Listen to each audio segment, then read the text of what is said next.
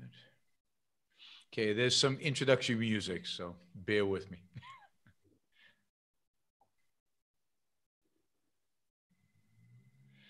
Here we go. The radical, fundamental principles of freedom, rational self-interest, and individual rights. This is the Yaron Brook Show. All right, welcome everybody. I hope you're having a great weekend wherever you are. So, I'm excited today. I've got I think a fantastic guest with me today, James Tooley, who I'm a great admirer of his work, and we've met, I think, at least once. I've seen James speak at a variety of different places, but this, I think, you're all of you are going to find a real treat. So welcome, James. Thanks for joining us. Good to be here. And so, I often give talks all over the world on capitalism and the virtues of capitalism. And usually I get a question about education, and usually I give my little spiel about the value of private education and privatized education and how awful government schools are and everything. And inevitably, the first question I will get from the audience is, and actually this is the same question I get about every topic, but education, but what about the poor? And luckily for me, I always say, go read A Beautiful Tree by James Tooley, because that has the answer. So James, you went and discovered all these private schools in some of the poorest parts of South Asia and Africa. How did that happen? Yeah, well, it was 20 years ago, I guess it started. Now, I don't want to give you too long an answer, but 20 years ago it started for me. And my PhD had been about private education, and I'd become an expert on private education. But everyone knew private education was about the rich, the elite, the upper classes, like you were saying. And I felt dissatisfied. So that wasn't what my life should be about, for various reasons, not, doing stuff for the rich, the elite. And I was doing some consultancy work for the private arm of the World Bank, the International Finance Corporation, in Hyderabad in South Central India. And on one of my days off, this was doing consultancy about high cost, elite private education. I went down to the Charminar, which is in the center of the old city of Hyderabad, where the slums are behind. I went walking into those slums with a hunch about what I might find. And I found a school, a private school, in those days charging about $1 US per month. Then I found another and another, and I soon was part of a federation of over 500 of these low-cost private schools. And, and then it developed. So that was in India. I found the same in Ghana, Nigeria. I found the same in rural China, Kenya. And then I started looking in even more difficult places. So South Sudan, Liberia, Sierra Leone, Somalia, and nearer to you, Honduras. And the same phenomenon is there all over the world. Low-cost private schools are serving the poor, low-income families. They are the answer to what your question that people raise for you. They are the answer. What about the poor? Well, the poor are abandoning government schools. They're abandoning public education en masse. And we can talk about how much en masse it is in a moment, en masse. And they're going to these private schools. So it really is what I call a grassroots privatization. Wow. What do these schools look like? What would a typical school that you walked into look like? It varies. I mean, now, and they've changed over 20 years in a way. But, there could be in poor parts of India, there could be a converted house or a converted, block of apartments or, single room tenements, we call them. They could be a purpose-built school or a converted. I mean, I remember one of the converted schools I saw in Hyderabad in those early days was a converted chicken farm, in a city chicken farm. But they were in converted factory buildings or warehouses, converted homes, sometimes purpose-built. In Africa, you're probably more likely to find them purpose-built buildings. perhaps because it's quite a little bit less crowded in the countries I'm working in. Yeah. So why, given that all these places supposedly have government schools that are free, right? Why are parents paying to send their kids to a private school? Yeah, and that's a very important point. So all those countries I first researched in, which are the subject of the beautiful tree, my book you kindly mentioned. I mean, so that was Ghana, Nigeria, Kenya, India, and China. All those places had government schools. Latterly, when I've been looking at Somalia, South Sudan, there weren't so many government schools. So that's a different issue. These ones, there were government schools, and there were really two reasons. And I think the two reasons are important. The one that everyone assumes, and is sort of obvious, is the public schools, the government schools, are not good enough. A lot of research, not my research anymore, a lot of research now is showing teachers turn up and teach about half the time they should in the government schools. They have jobs for life, unionized jobs that can never be removed. So they, even if they start keen, they tend to drift away in the government schools, in the public schools. In the private schools, if you don't teach, you get fired in the end, quite quickly. So this first reason would be the schools are not good enough provided by government, and therefore the private schools are better. The second reason is that it's more important the more I think about it. But even if the government schools were okay or not too bad, I still think there's an impetus in many parents, especially poor parents, to say, actually, we do want control. We do want some way of influencing what goes on in the schools. We don't want to be, we don't want to be sort of manipulated by a government or a state. We want to get what we want and to have the school accountable to us. That's an important reason. And it's the reason that keeps slipping away, because the first reason I gave, the government schools aren't good enough, is sort of obvious and everyone can latch onto it.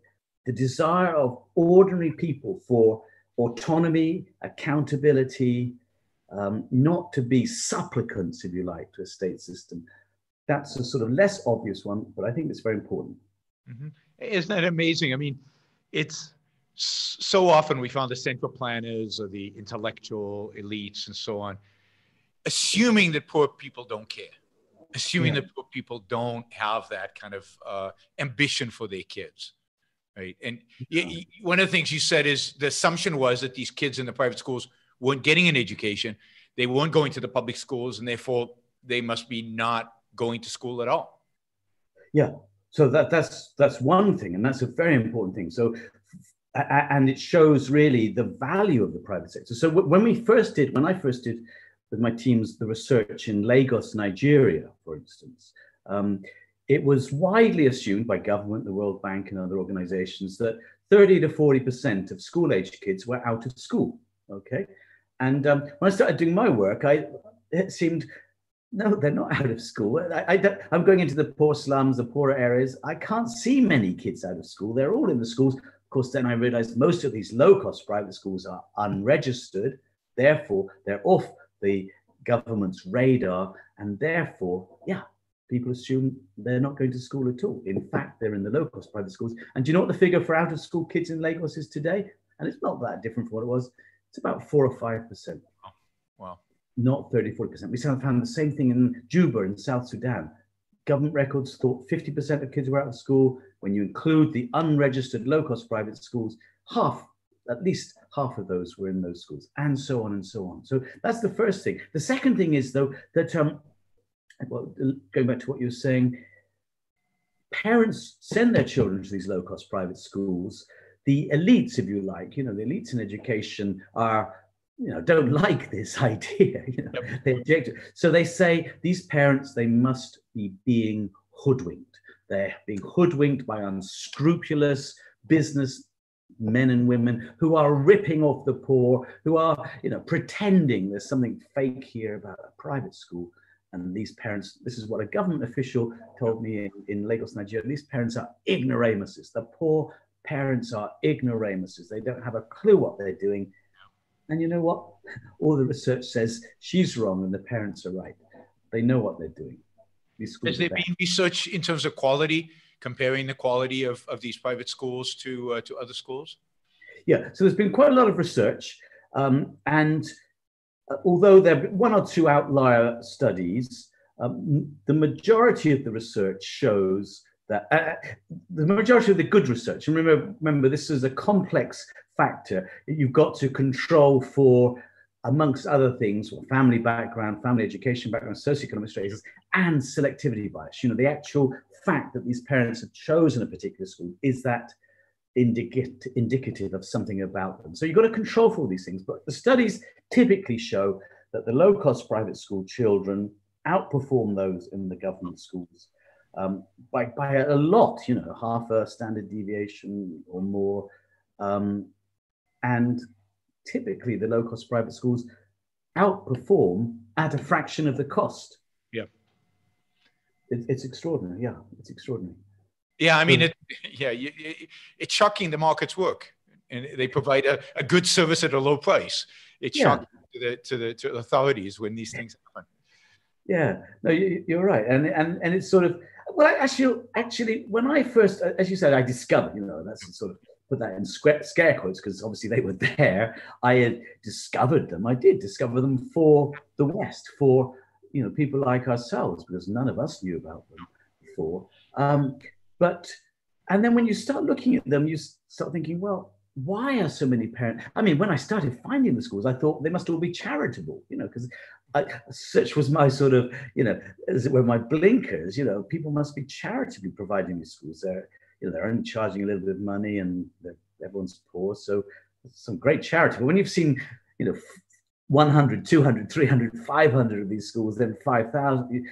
Of course, you start realizing there can't be that much charity in the world. People are motivated by their own self-interest generally. And then you realize that actually these schools are there for another reason. But the question was, how good are they? I mean, when I first found them, I didn't want to just assume the best. By this time I was a free marketeer, a libertarian. Never a Randian, incidentally, but there you go.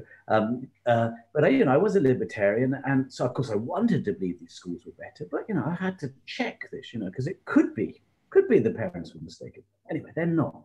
The schools are better, and they're doing it at a low cost.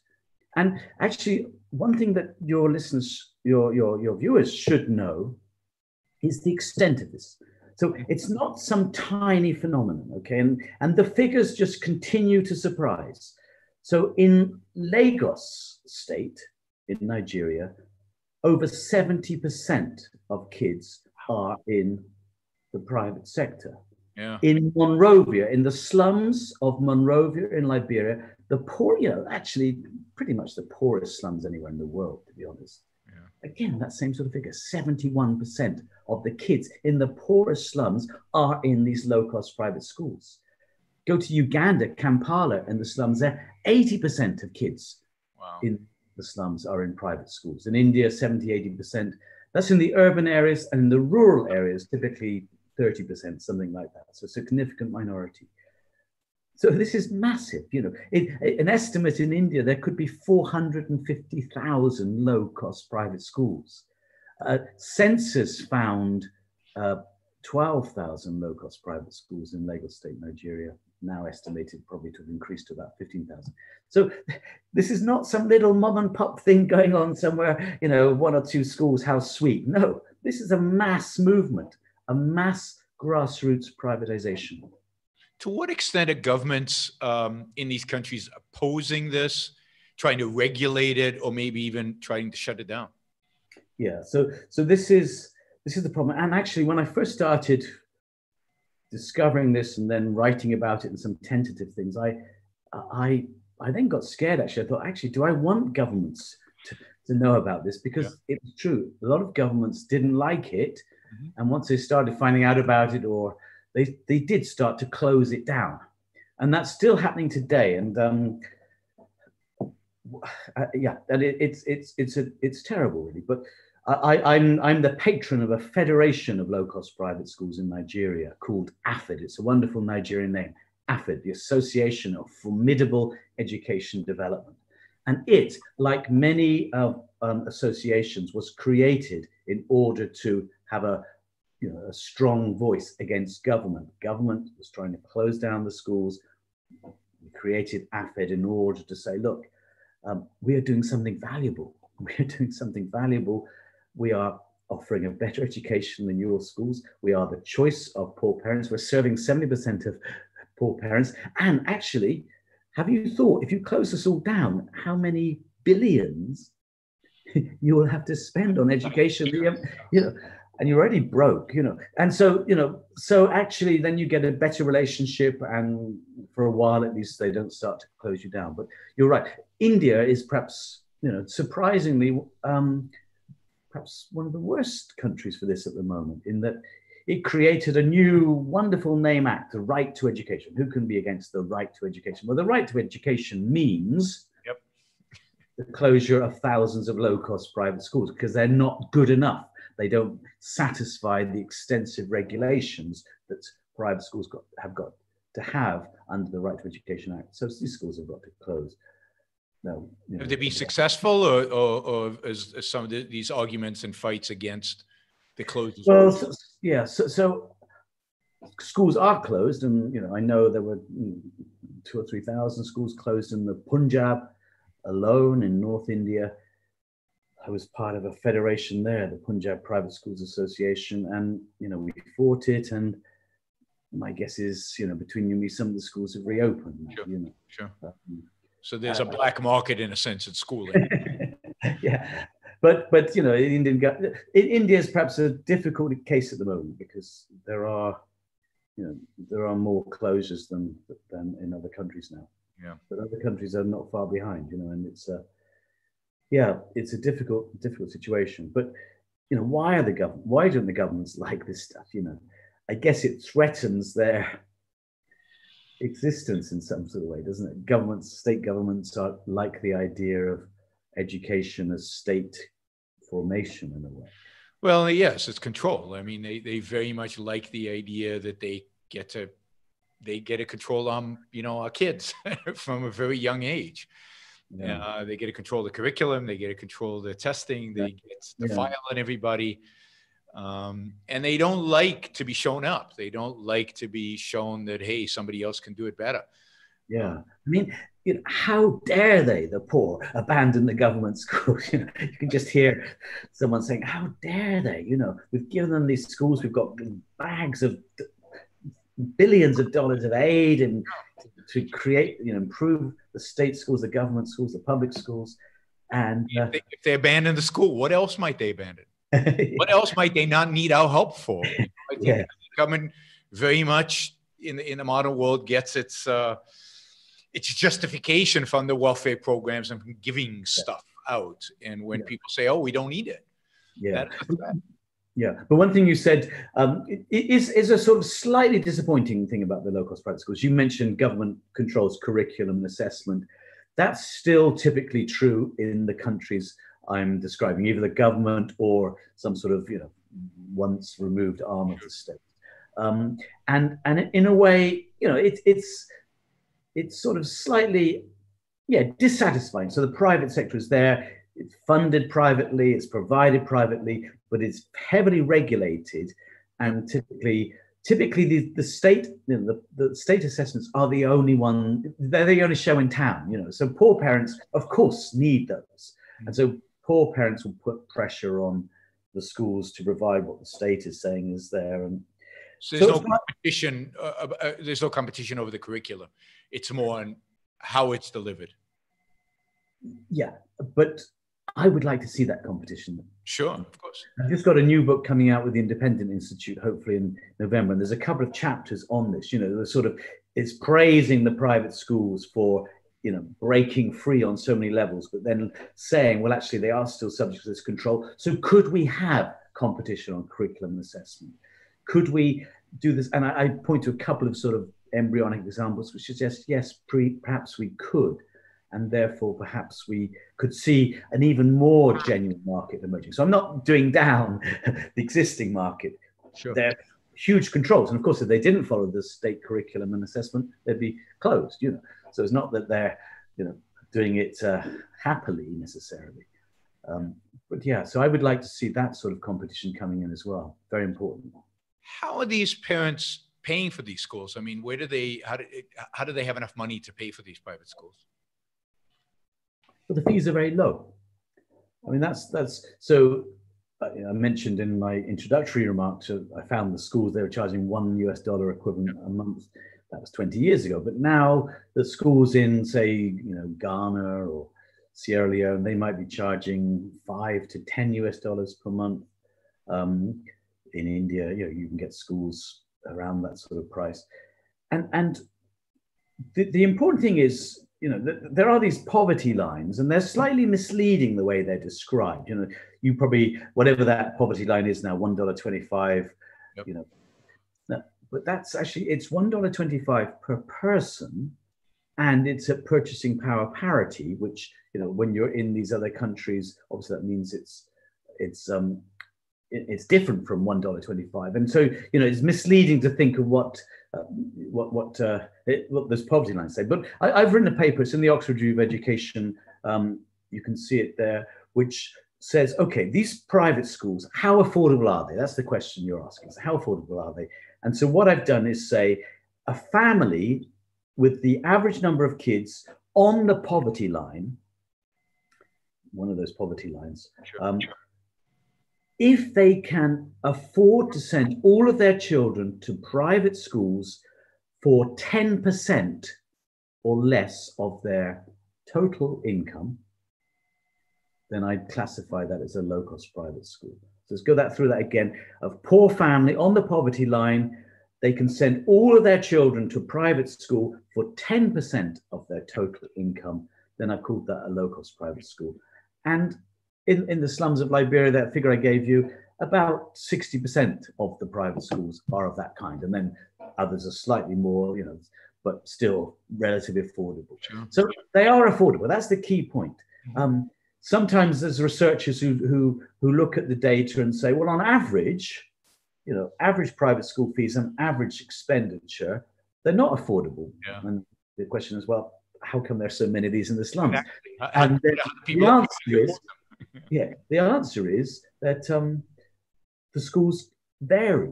So if you're really poor, you can find a school that is affordable for you. That's the key point. So they're affordable. They're better than the government schools.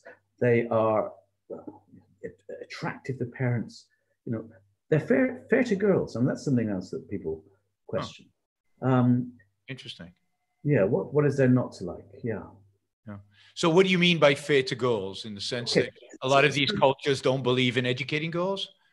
Yeah. So that's the myth, isn't it? So that's the myth about the developing world. Oh, they're just terrible to their girls. The girls don't get educated, and it's all about the boys. And therefore, if there are low-cost private schools, the myth is that therefore poor parents will send their boys only to private schools.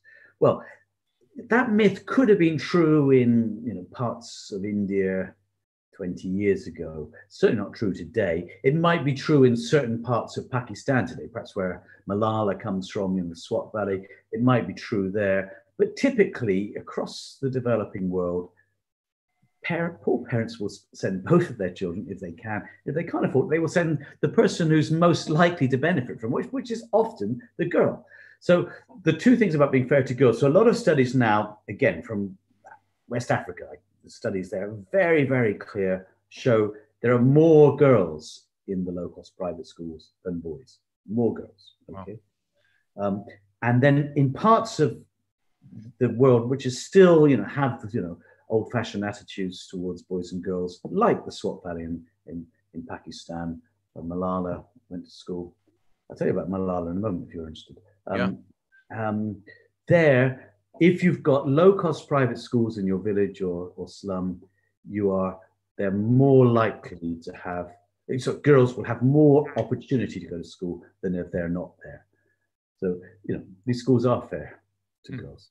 So you were going to say something about Malala? Oh yeah. So, everyone knows the story of Malala, don't they? Malala, she was the youngest person to win the Nobel Peace Prize. She got it in part because, famously she was on her way to school and she was shot by the Taliban and so on. And the typical story that probably you've heard is that she was on her way to school where her father was the headmaster. And you, like most people, when you hear this story, think, oh, so some public school there, and her father came up. No. Her father was the entrepreneur who set up a low-cost private school. She was on her way to a low-cost private school. Her father was actually the vice president or the president of the Swat Valley Private Schools Association, one of these associations, like I've described, with 400 members in the Swat Valley. Malala is often used to stand for, public education and the importance of it. She went to low-cost private schools. Her father was a beacon of low-cost private schools, and she's used incorrectly. We want to claim her for our side. Malala's low-cost private schools personified. That's great. So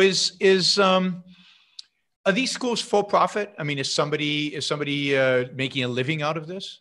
Yeah. So that's a very good question, and not amongst our circles, of course. But in some circles, for-profit's got a bad name. Now, I've got nothing wrong with for-profit. I think it provides us with most of what we require in life. Absolutely. But it has hints of profiteering in this state amongst people. So the majority of these schools are run as small businesses, and they provide a living to the man or woman who's running the school, and of course to all the teachers and so on. They're therefore for profit, but they make a small amount of profit, a small amount of surplus to keep the families going. Again, the figures from different parts of the world. In West Africa, I think about 60-odd% of the schools were for profit, and then the other 40%. So in the slums of Monrovia, Liberia, the other schools were run by community groups, churches, and non-NGOs, non-government organizations, and occasionally a mosque or two in that. Interestingly, you can add to the for-profit schools the schools that were set up by what you might call independent churches, independent preachers. Because when you think of a church school, you typically think, oh, that's the church is subsidizing the school. But in many cases, for these independent schools, the church was subsidized by the school. That's quite common there. Yeah, but actually, this is very interesting because the for-profit schools in the poor areas are typically, on average, cheaper than the non-profit schools. So the church schools, the NGO schools, they're typically more expensive than the for-profit schools, which perhaps is interesting. I mean, it's an interesting research for why that's the case, but it's certainly something we found. So, I mean, one of the amazing things about you is that you're not just an academic who studies these things. You actually, got into it and have become an entrepreneur when it comes to these schools. So tell us a little bit about, I mean, you've got a network of schools and a number of networks in Africa that you founded and helped create. Tell us a little bit about that. Yeah. And you put it positively, but the danger, of course, is one becomes a jack of all trades, master of none. But for whatever reason, I was an academic and was drawn into this area as an academic, first of all. But then I saw the opportunity, but I was never prompted, and this is a failing of mine. I'm not saying this is a virtue, but I was never prompted by the desire to make money. I was more prompted by the desire to philosophically prove that you could have a chain of low-cost private schools run by a for-profit company. And I've co-founded a few of these chains in Ghana, India, Honduras, and Central America, and they've had mixed success. I'm not going to claim too much, but certainly they've been very successful in the beginning. The Indian ones are very successful, and certainly I've learned so much about it. I can imagine. I mean, you can very easily be an academic, sitting at your desk typing stuff. A lot of the stuff I wrote about being an entrepreneur was complete rubbish. It bore no resemblance to. I mean, it's much more difficult being an entrepreneur. Creating a business. Businesses fail. Businesses lose money. Most businesses fail. Yeah. Yeah. And it's, so running, actually dipping my toe in the water and running some of these had made me think, made me realize just how much more, just how much more effort was required and how much more admirable the people who set up these schools are than, even when you write about it in academic terms. It's really hard work and it's really difficult and you're likely not to succeed. And what was it that differentiated your schools in, let's say, Ghana from the other private schools? Yeah, and actually, I just must mention the one in England as well. But I want to get to the ability of all this to kind of our world where we live, and we can bring it in there. Yeah, that's interesting. Yeah. Okay. So the idea there was setting up a chain of schools there in Ghana, and India was the same, and Honduras, and so the idea is you've got your standalone schools. They're making a little surplus. They can't afford to invest in curriculum, teacher training, technology as an individual school. So if you combine 30, 40, 50 of these schools, you get the surplus multiplied by 30. So you can, do some R&D, research and development, to improve what you're doing. So that was the idea, that the schools would create, some technology solutions, some other solutions.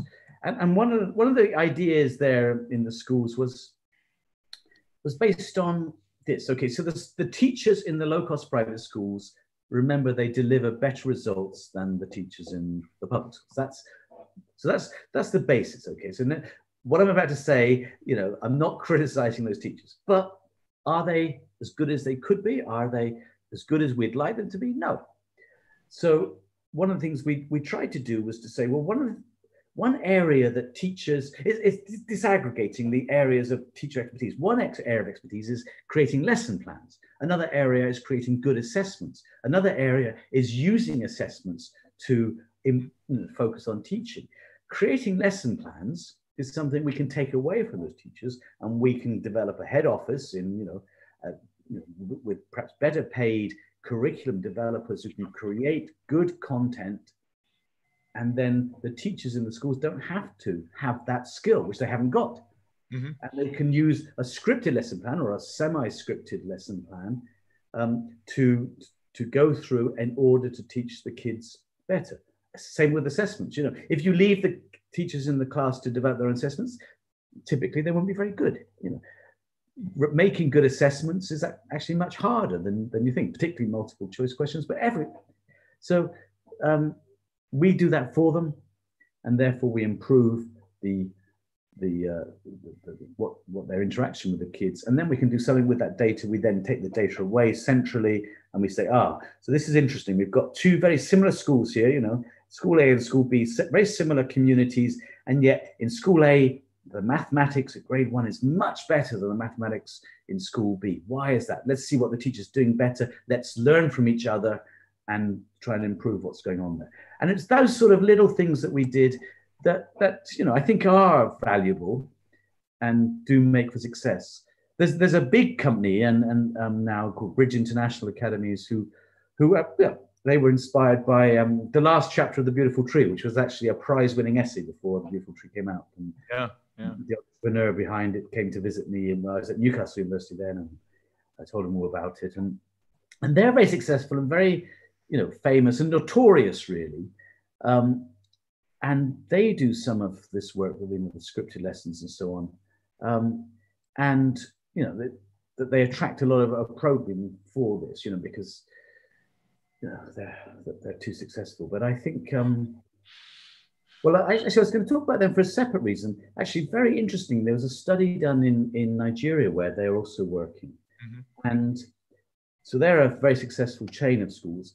And the study compared the chain of schools with the standalone schools apart from my federation and then the government schools. And it's no surprise, the private schools were all much better than the government schools. In English, the bridge schools were better than the standalone private schools.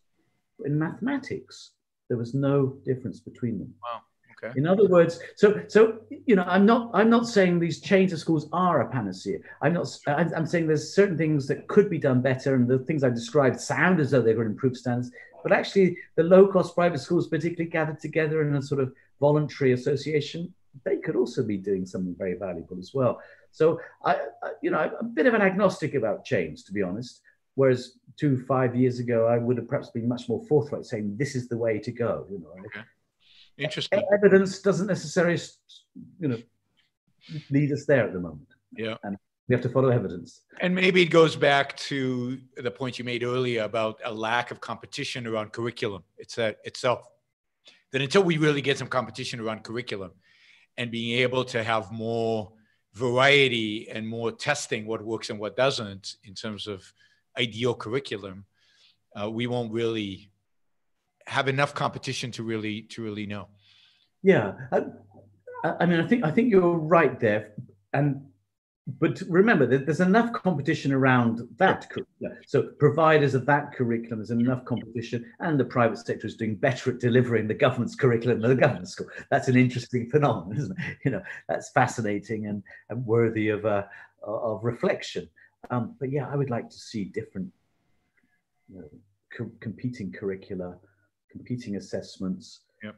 I think it could be done. I think there's a big project there to be done by someone who's gets excited by this, to see. And what I'd like to do is to say, well, okay, at the moment you've got the government curriculum, and typically they have their national exams, say the equivalent of grade 10, something like that. Sure. Grade 9 in Ghana, grade 10, grade 8. And before that, there's no other assessments. So a child can register in kindergarten, a parent can register a child in kindergarten, and then for 10, 12 years, they go through the curriculum, and then they have the state assessment at the end. And if they do badly, is the parent going to criticize the private school or the government school? No, the parent will probably blame their child. So what I would love to see is a series of proximate tests. I actually think, I've actually focused on something like the belts you get in judo, something like that. You go from, from white belt to black belt. You have, I think in America you have 7 or 8 belts, and it's 7 or 8 is a sort of number that the private sector, when it's actually doing assessment, in judo, in martial arts, in piano, they also have 8 grades. I would like to see those grades coming along, and then maybe if I was a provider that's doing this, I'd have all these grades coming along, and then the last one would have to be the same as the state curricula for now, the state exam. But then look what happens if a child drops out of school, which children do in Africa, after 3 or 4 years. At the moment, they leave with nothing.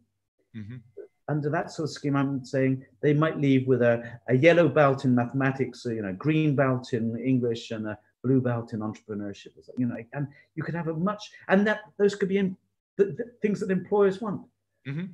Absolutely. And you could get real human capital development with a very simple innovation. What I described to you, it's not rocket science, but it could just transform assessment in these countries and start that sort of competition amongst assessors and curriculum developers. That's in this new book I've got. So yeah, good. I'm sort of getting excited by that now. No, it's a great idea, and so why don't we see these low-cost private schools for poor kids in developed countries? Yeah. So this has been a question. So when I've been doing this work for 20 years now. It's my life's work. Yeah. And in the early days especially, but giving talks in America or Britain or Europe or wherever, people would, there would always be one person who asked that question: why is that not this thing happening in America or England or wherever? And I always thought it was a straightforward answer. I thought, that probably, was it 3 or 4 things? First of all, the public schools are not bad enough. The public schools in Nigeria, Sierra Leone. They're bad, but they're not bad enough, right? Not bad enough. That's the first thing I thought. The second thing I thought was maybe welfarism is stronger.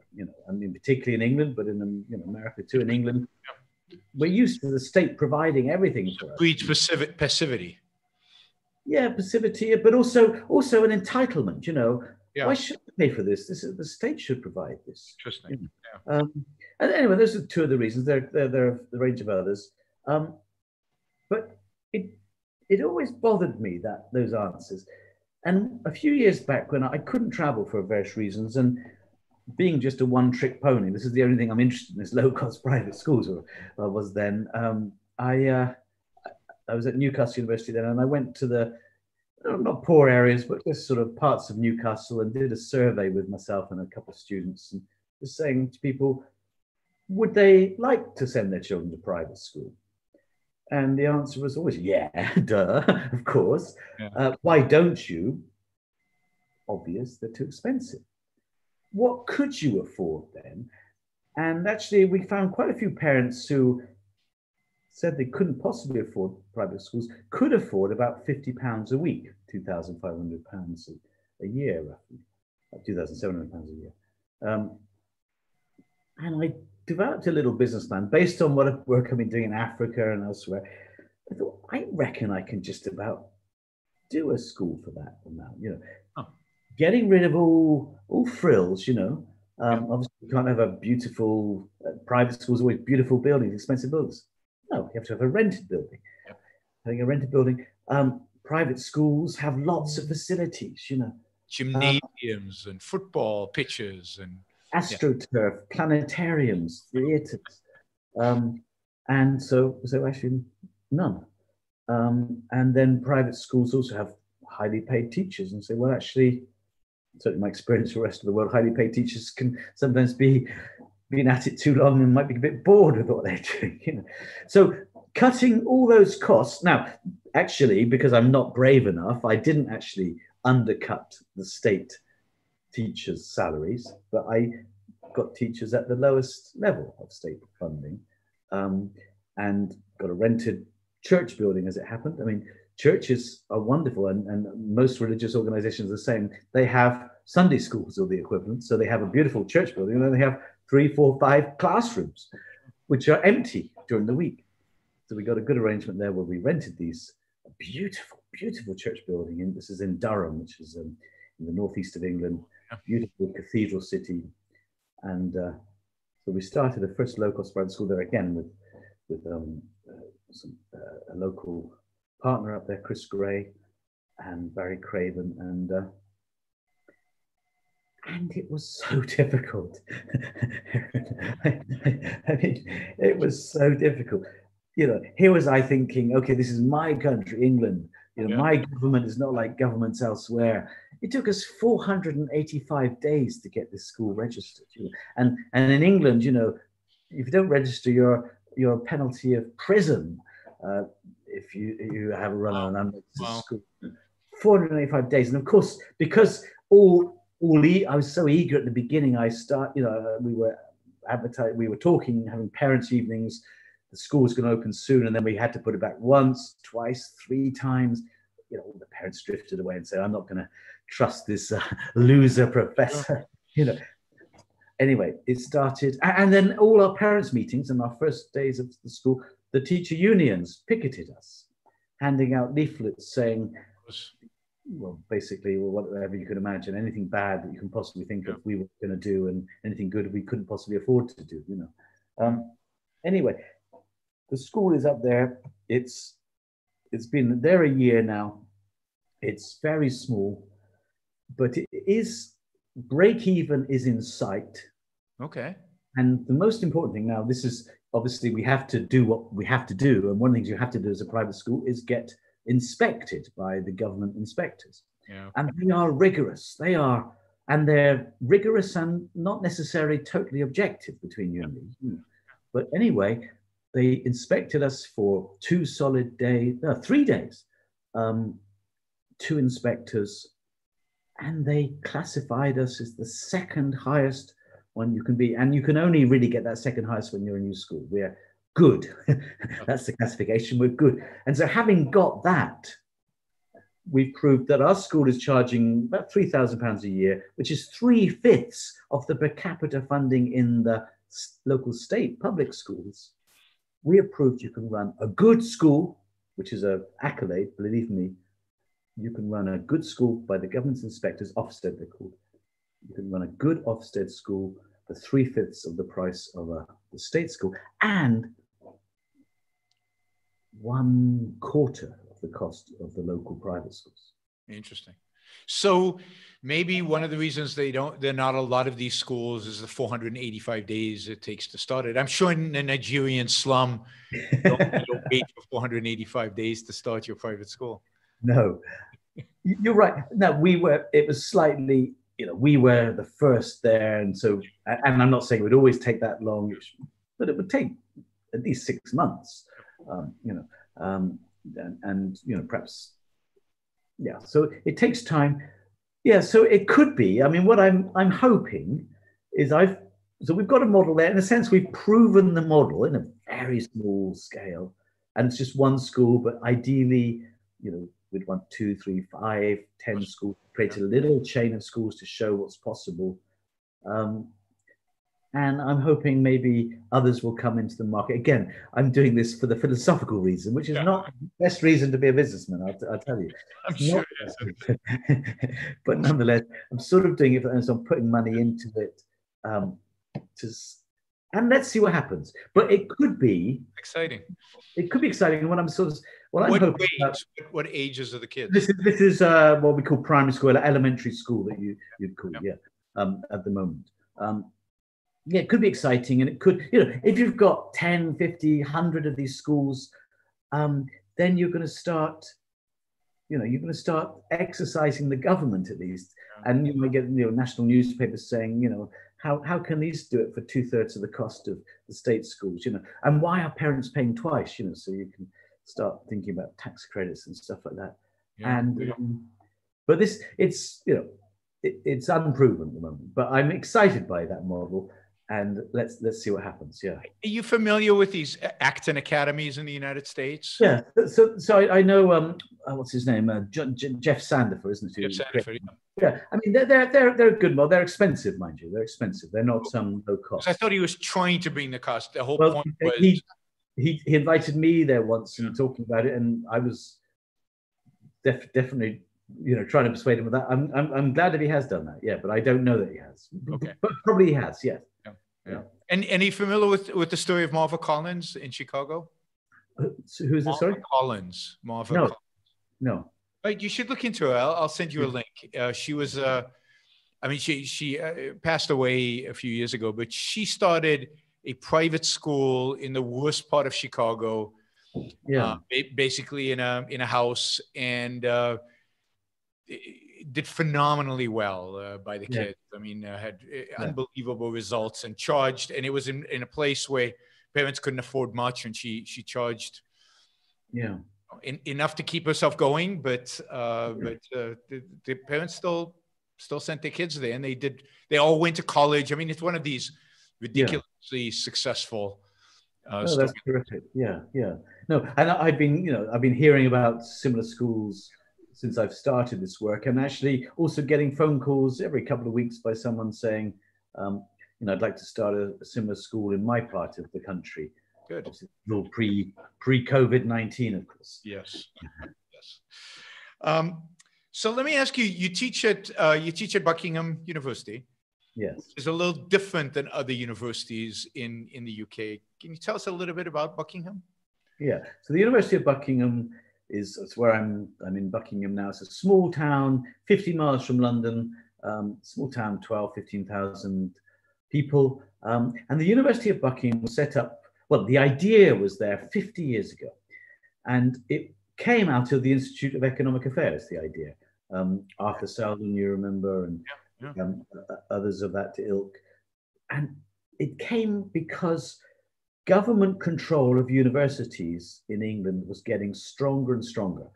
Increasing proportions of funding was coming from government, and with it, increasing regulations. Because there's a curious fact in England, and people will listen or hear me say this, see me say this, and think that can't be right. But all universities in England are actually independent, private. It's just that they take government money and are therefore regulated by government. And they forget that. But there are no public universities in England. Anyway, that's an aside. So as a focus for dissatisfaction with state control of the existing universities, 50 years ago, people from the IEA, but others as well, from many notable universities, including Oxford, Cambridge, UCL, and so on. They decided to create an independent university which would not take government money and which would show that, you know, it would be the demonstration you could have it was a non-profit, but a non-profit university, not funded by government. And in those days, they thought that meant not being regulated by government, you know. And, you know, it's been going along. It's not been enormously successful, to be honest, but it's, you know, survived 50 years or, you know. And actually, another notable figure you will have heard of, in 1976, in February 1976, if I recall, we had our first matriculation of our first students, and the speaker was Margaret Thatcher. Oh, wow. She was then leader of the opposition. She'd just become the first female leader of the Conservative Party. A few years later, to become first British Prime Minister, female British Prime Minister. And she was a great supporter of what we did. You know, and she said at this matriculation, she said something beautiful. She said, I'm paraphrased, but independence is not something government gives you. You know, it's your birthright. It's there for you to claim. Stand up for yourselves. You know, it was beautiful. Later, when she retired from her prime ministership, she was our chancellor. That's like the figurehead of a British university, and she was that for quite a few years, and a great supporter of us. So we are this independent university. We're proud of it, and I am. So I'm actually not teaching at them. I mean, I've got some PhD students, but I'm the pro vice chancellor, which is like the number 2 position in the university, you know, in a lot of management administration. Obviously, COVID-19 it's going to hurt us, like it hurts everyone. But I think we will survive and we'll grow, continue to grow, and continue to demonstrate an alternative to the government universities. An actual fact, you know, what I've been talking about in terms of low-cost education. Perhaps you can start thinking about that in university terms as well. That's something for the future. Do you see a movement towards privatizing education more? Or is this just still kind of a fantasy we all have? But is there growing support? Well, so distinguish 2 types of privatization. So the one privatization is, if you like, the top down. So, and you know, in America, that's typically people think of vouchers, school vouchers, tax credits, and so you've got a government saying, okay, we've got all the system of schools here. We are now going to invoke school choice and give parents vouchers and so on, and they can choose private schools or public schools. Yeah. And to me, that's not the way forward, you know, and it's never worked either. It's never worked. I think the figure is something like, it's less than 1% of American children are in receipt of vouchers. I think it's less than I think it's something like, I haven't got the figure in my head, certainly less than 1%, a lot less than 1%. And it's the only place it's ever worked is Chile, where, you know, how did it get in Chile, and how did you overcome the teacher union as well? Pinochet had his particular methods of doing that, you know, which are not to be copied. And it happened in Sweden as well, this voucher system, but that was perhaps a sort of a bit of a fluke. Still somewhat controlled by the government, right? Yeah, somewhat controlled, but you know, it's better than others. But you know, that's, to me, that still maintains what I said earlier. You're still a supplicant to the state. You know, the state takes your money in taxes and then gives you some of it back in voucher. Why do that? What we see overseas is that word I used at the beginning: grassroots privatization, bottom-up privatization. Privatization by the people, for the people, you know, and that is absolutely not going out of fashion. That's becoming more and more in fashion across the developing world. Mm-hmm. And with these sort of little experiments, will it happen in Britain and America? Who knows? It could happen. You've got to just have the entrepreneurs doing it. So that's what I'm in favor of. I don't get excited about voucher programs. You know, some dear friends are involved in those, and I'm not excited by those. I don't think they'll get very far. They failed in England under Margaret Thatcher. Even under Margaret Thatcher, she wanted to bring something in. She couldn't get it through Parliament. Yeah. She couldn't get it past the teacher unions or the bureaucrats in the Department for Education. And I don't think anyone can. This system from the grassroots up has a chance of success. I suppose my work is mostly overseas, where it's brilliantly successful. Will it happen here? Well, let's see. Well, this has been a real treat. Thank you. This has been a lot of fun. I appreciate it. Yeah. Thank all of you for tuning in today. I appreciate that. And don't forget to share this and to like it and do all the social media things you need to do in order to get this out there. Yeah. And I look forward, hopefully, one of my trips to the UK once this virus goes away and everything. You know, I can come visit you in Buckingham. Come and give a talk. That would be wonderful. I'd love to do that. Good. Well, thanks, James. Yeah. Have a great rest of your weekend. Have all the listeners out there have a great rest of your weekend, and I'll be back probably tomorrow. Thanks, everybody. Thank you so much for inviting me. Bye-bye.